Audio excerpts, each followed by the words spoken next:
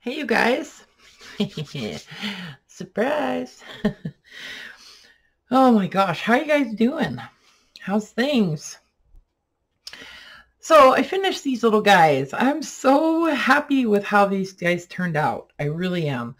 And to be real honest with you, like I was kind of dragging on them because I don't know, it was like I just didn't really know. uh I don't know. I guess I worked on them for a while and I kind of was just uninspired. And then suddenly I went, oh my God, like these are kind of Christmassy, and kind of not Christmassy. Like they could be Christmassy if you wanted them to be. And I think it was just mostly the color, but also because I was using the calendar pages from that time of the year, December. Here there's a February and I think a January in here somewhere, but yeah, there's a January. And then I just got super inspired because I never make Christmassy stuff. And I thought, well, it's only April, but who knows? Maybe somebody wants a journal for December daily. And so I thought, well, I'm just going to kind of go with that. And oh my God, I just love how they came out. So these are the little ledger page journals that I've been doing videos on. And I'm sorry if I kind of dropped the ball on that. I got to that point where I decided what direction I was going to go, and I just went for it. So I spent the last few days working on these, but yeah, super, super excited. Okay, so I'm just going to talk to you about some of the things that I've done that, maybe you didn't see on the previous videos. If you've even watched them, maybe you just want to watch the flip through. So we'll just kind of get to that. I'm just going to leave a kind of a pile of them up here. I love having a pile of journals in front of me. Let me zoom in just a tiny bit. Okay, so I do have the listings published. They're all ready to go. And I will put a link in the description to my Etsy shop. I don't put a link to the exact listing because there's 19 listings. So, they should be towards the top. And if you filter, when you get to my shop, if you filter for most recent, then they'll come right up. Anyway, so I I lost my box of baker's twine for a long time, and then I was like, I thought, I got to use baker's twine on these because it's just, I just had to. I was really having a hard time with what kind of closure I was going to do on these. I didn't want to use elastic because, to be honest, I just don't like the way it puts pressure on the cover, and I didn't want them to just start kind of breaking down over time because they are really just paper. The covers are just old antique paper, and I've tried to preserve it as much as I could. But anyway, so they all have a long piece of baker's twine on them, and it's longer than you need, but I thought it would be fun if you had a little bit extra so you could play with it. And then as far as the charms, I went with a real lightweight charm. I didn't want to do anything heavy, and I wanted to do something that was kind of neutral, not really Christmas, but, kind of neutral. And so you could use this any time of year, honestly. Like, I don't think people would look at it, or you would look at it and go, that's Christmas. Anyway, so I just went with a little milk cap, and then one of those little number tags. Somebody said that these came off of like tags that were used on animals at some point. So I don't really know, but they're really cool. And I just went like super over the top with numbers on these because I love numbers, and I wanted to use my new stamps quite a bit. So I wound up just doing a tag on the front of each one. Some of them have the gold. A lot of them have the that really cool kind of lime green, which I just love.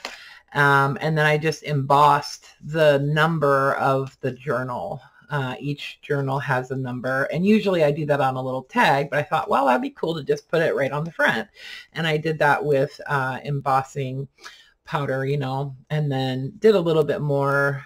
Like each one has the number done with embossing, and then I did just like one of the little 3-digit stamps embossed. You can feel it.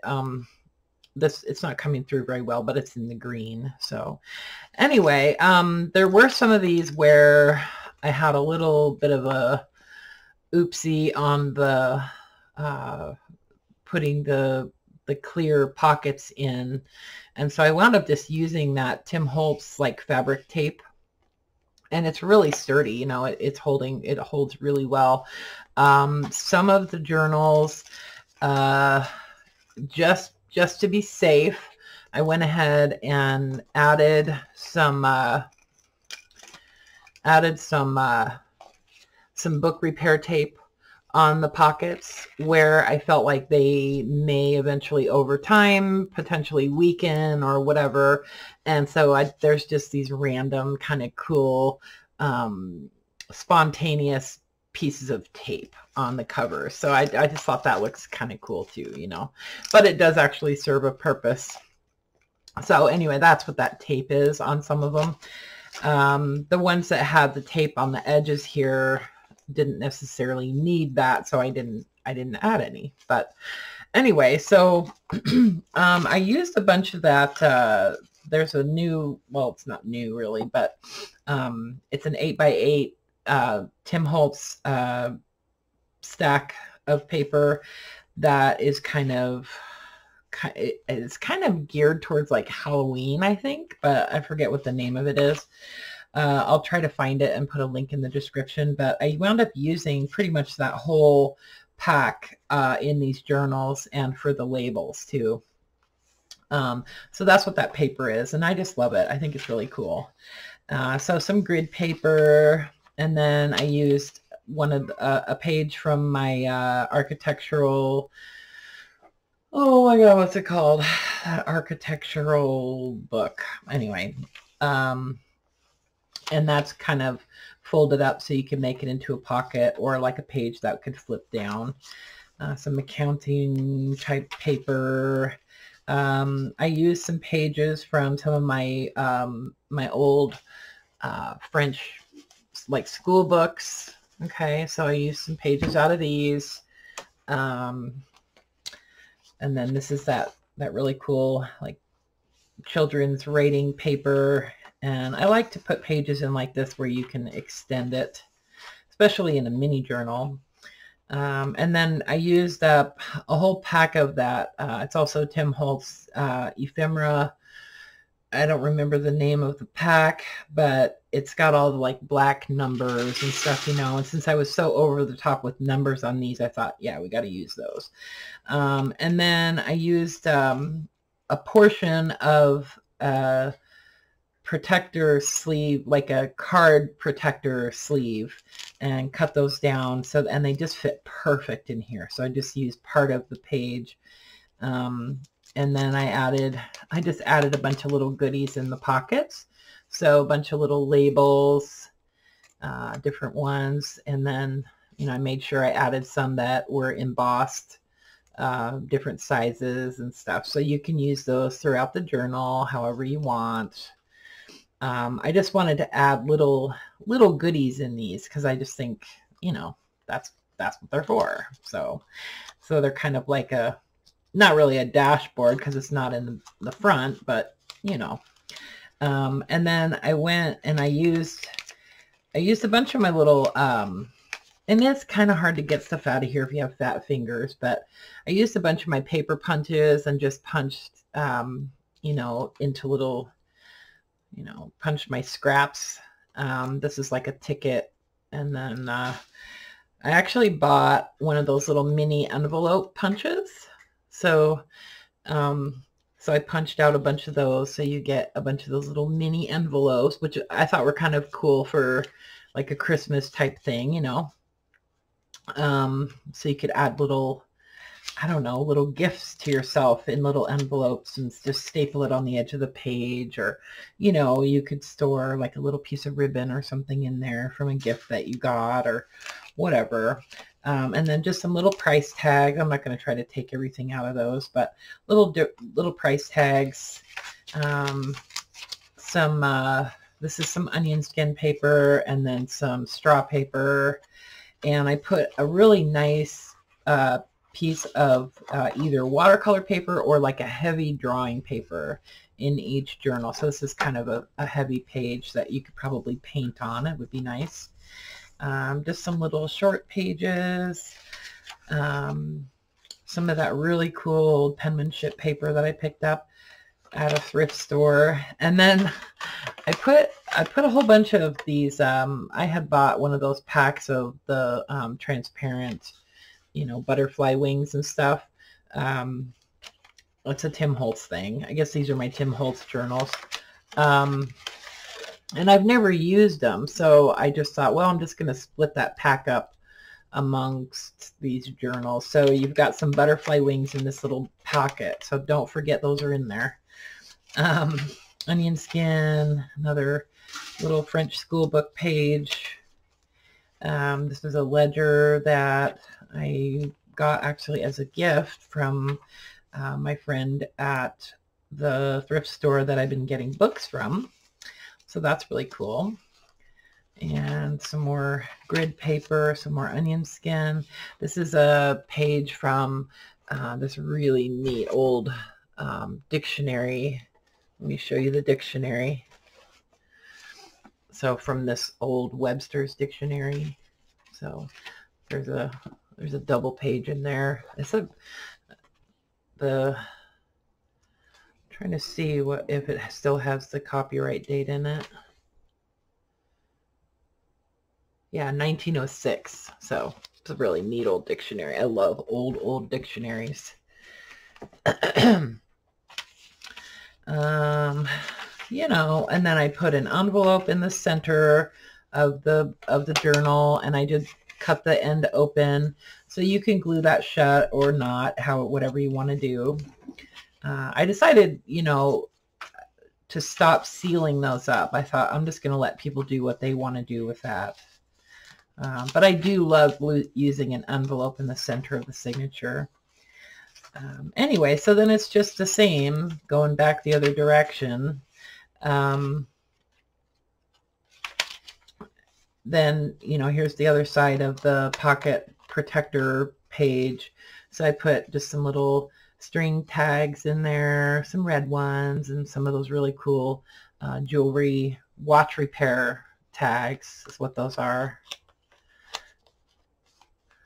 So the string just kind of hangs out. I punched out some tabs out of kind of a heavy craft paper. So you'll get like 4 or 5 tabs that you can, you know, decorate or embellish however you want, and use those throughout the journal. And then I added an extra one of those little number tags, and then also an extra milk cap. So here's some of those numbers from that pack that I was talking about, the Tim Holtz pack. There's some of the numbers. And then another piece of this kind of, it's really cool, like grunge kind of metal. It's all like rusty metal. It's a paper pack that I have. What else? What else is cool? And so you'll notice that, you know, the front and back pocket are clear. These are actually printed on an inkjet printer. It's an overhead projector film paper or pack from Amazon. And I did discover the best, like the only way actually, that you can print on this. And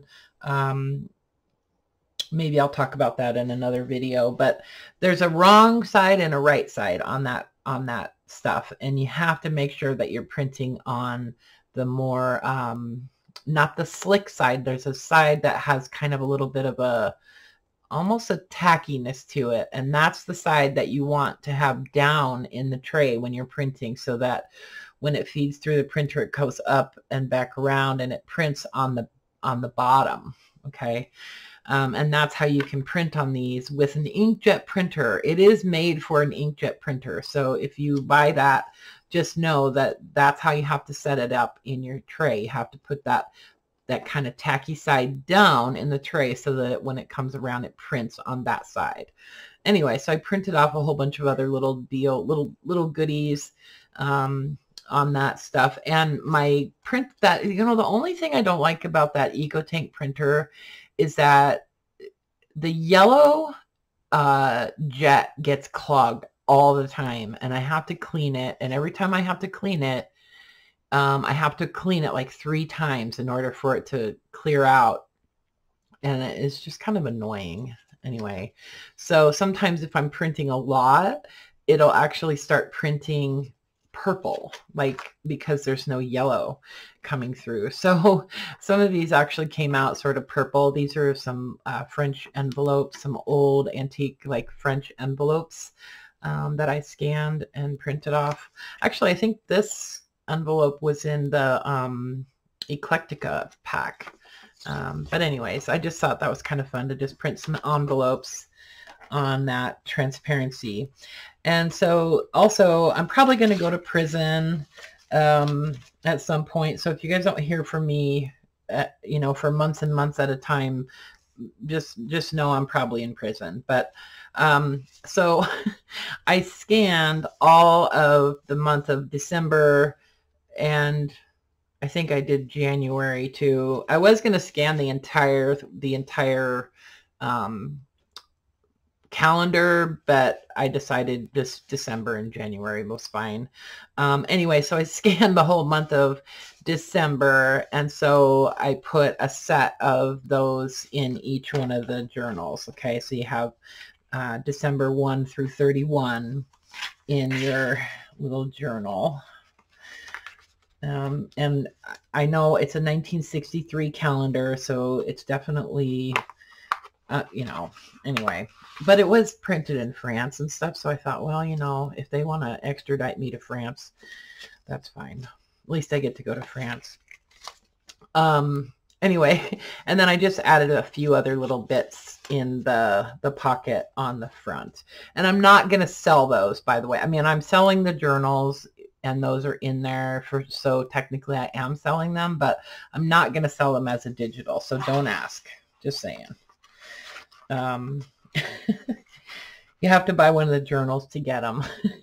Anyway, so then just some other little bits inside the front pocket. Okay, so those are my monthly minis for April, and they just happen to be, see, there's a lot of this baker's twine on this one. They just happen to be sort of geared, I mean, could be definitely used as a December daily, and I tagged them that way on Etsy and stuff. So anyway, yeah, so free shipping in the US. If you're outside the US, you will have to pay shipping, but I kind of implemented a new policy where if you are outside the US and you have to pay full price for shipping, I will give you a partial refund on shipping. Okay, so you can at least, save a little bit on shipping if you're outside the US. These only weigh like 7 ounces, so they could definitely go like first class international. So it would probably be about $15, and I'd wind up refunding you about $5 on that. So, okay. And the only reason I'm doing it that way is because in order for me to price the shipping out that way, I would have to do it for every country, and that's just kind of a hassle, like really a hassle, because you know how many countries there are. Anyway, so those are the French ledger page journals, all finished up and ready for new homes. Okay, so get them while they're hot. And yes, I did do a bit of a price adjustment due to the, increase on seller fees, but, I just did it across the board, and, it was just that 1.5%. So, that's what we got to do. Anyway, okay, guys, if you have any comments or questions, I'd love to hear them or read them. Leave them in the comments. Okay. Thanks for watching, guys. I love you. Bye for now.